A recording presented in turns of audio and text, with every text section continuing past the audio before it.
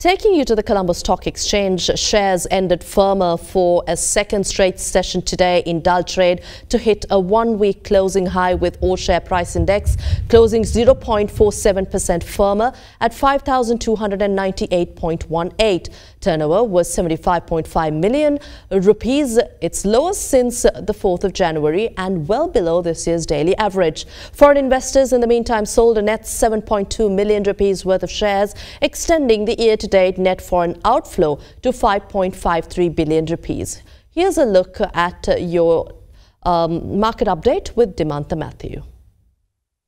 The bond market saw a bit of selling pressure amidst profit taking with rates falling below expectations.